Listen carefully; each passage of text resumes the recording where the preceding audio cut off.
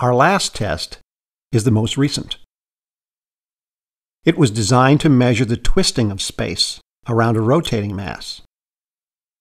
This twisting is called frame dragging, where space is literally dragged along with the rotating mass. The effect was derived in 1918 by physicists Joseph Lenz and Hans Thirring. It is known as the Lenz-Thirring effect.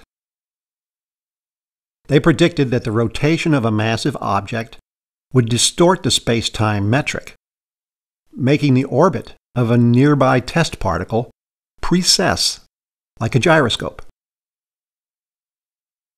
This does not happen with Newtonian gravity, where the gravitational field of a body depends only on its mass, not on its rotation. Up until now, we've been using the Schwarzschild metric, which does not show this effect. It wasn't until 1963 that a mathematician named Roy Kerr discovered the significantly more complicated metric for rotating bodies that made it possible to calculate the precession one can expect from a given mass and rotation of an object, like the Earth.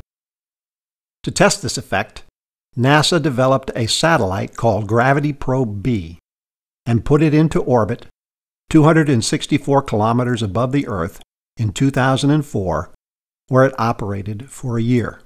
It used a set of super-sensitive gyroscopes to measure precession due to frame dragging.